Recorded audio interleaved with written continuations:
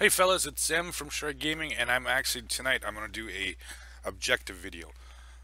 More times than not, in the battles that I've been in recently, is that I don't think everybody's read the patch notes, or at least haven't gone over it and understand what's going on. Um, the problem with the gameplay I've seen lately is that we have a lot. There's a lot of players that don't realize that every one of these objective points are not the same. Specifically, when I'm coming to the aerial defense fighters, right? I'm not going to cover ground targets in this video. I'm just covering objectives and the aerial defense fighters that are involved. A lot of times you'll see a plane fly toward to an objective, and oh wait, it's not going to work.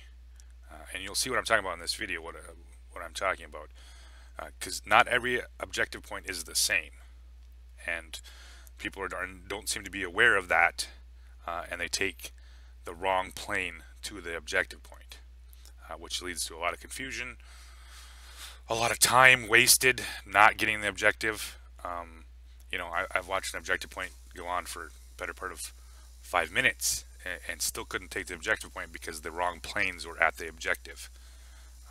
And hopefully with this video, for the new players to understand what I'm talking about specifically. So I'm just gonna be running this straight uh, out of a training room because it's much easier to control.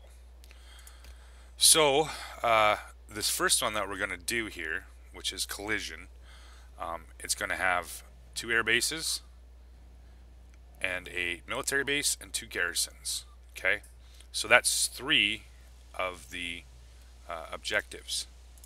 Now we're going to actually go look at this before I do this. The garrison, which is the least complex and defended territory, provides 3 influence points every 5 seconds. That's pretty standard, right? This changed the number of points needed to take a garrison. I think went down to 90 now. I believe in the last patch. Yep, garrison is 90 points now. Staging airfield is 90 points. The mining plant, air base, military base, command center are still all at 140. So there's 6 different objectives in this game. The 3 that we'll be doing, obviously, is going to be the air bases, the military base, and the garrison. Pretty simple, right? So the garrison, you need 90 points to take them. Least complex, defended territory. We're not doing the forward airstrip. I'll do that in the next part of the video.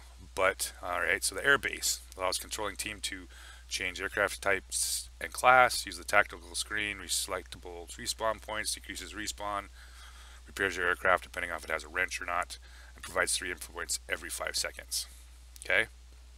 And the military base conducts a rocket raid on adjacent neutral or enemy territory every 20 seconds, provides 3 influential points every 5 seconds. So those are the 3 that we'll be dealing with. Now I'm not going to be doing any fighting really. I'll probably get hit by a shit ton of AA.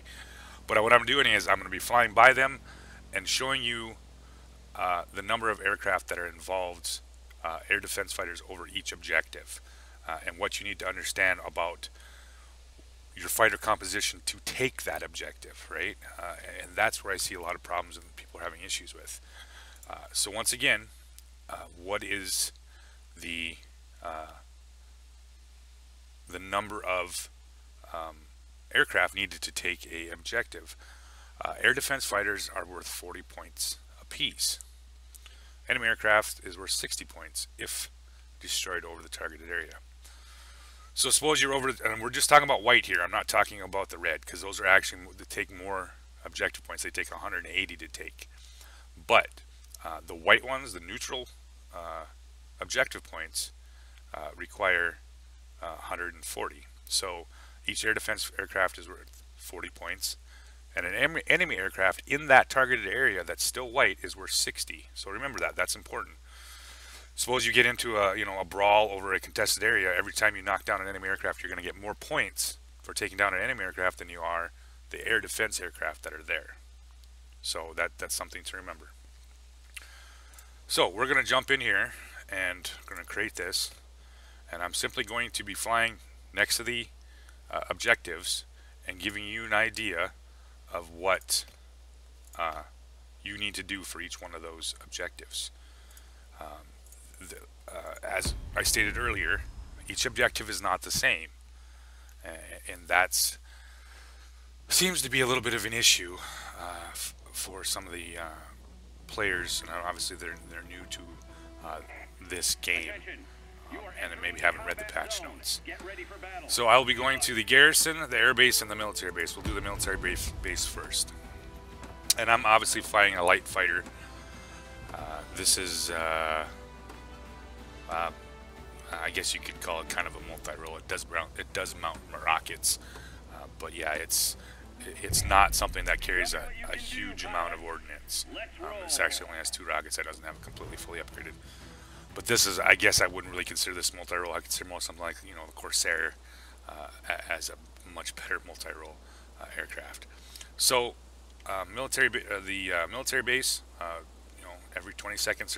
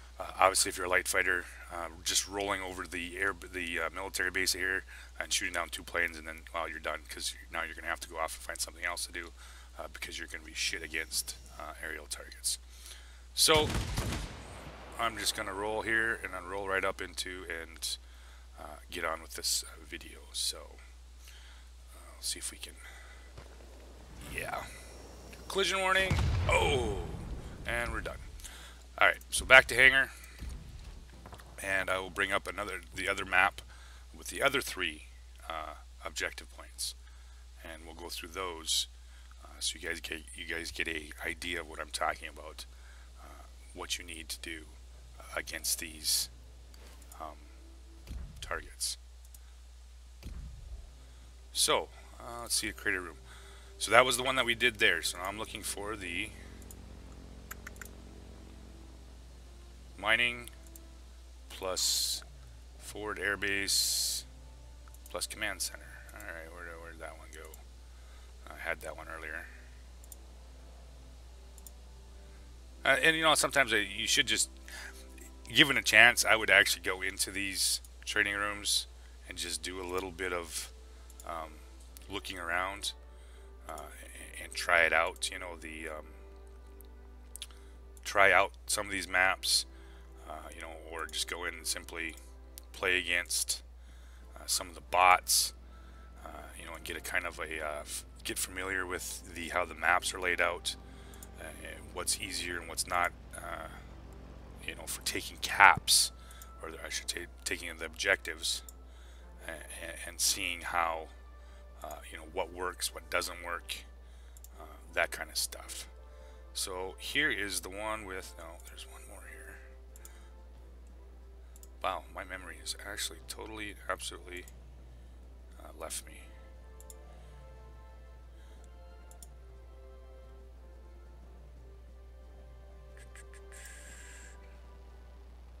Here we go. Yep, this is the one I wanted. So this one has the other three. This has the mining plant, forward airbase, and a command center, right? And we talked about that earlier here. The differences between command centers, orders an attack flight of bombers, influence every 3 seconds. This has also got the manufacturing plant, or the mining plant, I should say, which provides 3 influence every 5 seconds, and provides 80 influence every 120 seconds. So this is the big superiority point getter, right? Obviously, because of its, you know, it's a mining plant, right? It just mines that shit. And the other one is the forward airstrip, which is a selectable respawn point from which you can re-enter combat if your aircraft is destroyed. Provides 3 points. Obviously, the forward airstrip is definitely different than the airbase. Something to remember. So we'll flip back over here to the training room, and once again, I'm just going to fly over the area to show you what you need to do, obviously, and what kind of aircraft you're going to need to take that objective. Fairly simple. I know this is a pretty simple video, but this seems to be a problem in a lot of games, right? For me, at least, watching an entire group of light fighters head to the mining plant and get there and realize, oh wait, you know what? This isn't going to work. And I know everybody doesn't like to read patch notes, but you know, it does help understanding this stuff. So what I'm first going to do is I'm going to run through all 3 of these. I'm going to hit the actual command center first, which is the center objective here, the one that looks like a satellite dish, right? Calls in bomber strikes. And what we're going to do is just kind of roll up here. Ooh, that's a nice looking aircraft. Boost up a little bit. See if we get a little altitude over here. And the command center is coming into view right about now. So we got 2, 3, and I'm back out. So 3. There is 3 air defense fighters in the command post. That objective right there is going to require more than light fighters to take. Obviously, if you take 3 of those planes down, that's 120 points. You need 140, so you're going to have to take out some ground targets. Multi-rolls, obviously, heavy fighter with ordnance. Any of those aircraft with ordnance, you need to head to there. Light fighter is going to help, but you know, maybe you want to take your light fighter somewhere else, like a garrison or an air base or something, where you can knock down the airplanes and take the base. Here is the mining facility, and yeah, nothing. There is nothing here to shoot at as a plane, other than if you're a GA or a multi-role with ordnance. Yeah. So if you're a light fighter and you start running over here and you're like, hey, look, I'm gonna go shoot some shit down, and oh wait, there's nothing there. Yeah, you've wasted my time and your team's time by not going after a different target. So apparently he's capping that, so I'm not going to go over there because I'm not going to get a decent count on the actual number of aircraft there. I'm sure he's probably shot a few down. Looks like he's already shot at least 2 down. So we're going to run over to this other air base quick, and we're just doing a count. I'm just showing you what air defense fighters are per base. And I'm thinking some of this might actually change depending on what tier. I haven't did any real low tier stuff. I would have to go back and do, you know, tier 1, 2, and 3 and actually see this, but this seems to be, you know, 5 and above. This seems to be about the right number every time you get into these objective points.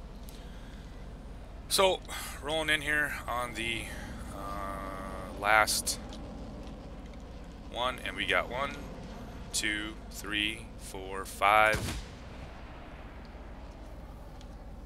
6. 6 over top of the forward airstrip.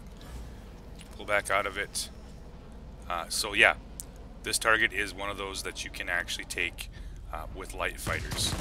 You don't need any help from the GAs or the ground attacks or anybody carrying ordnance. You can take that simply with a light fighter.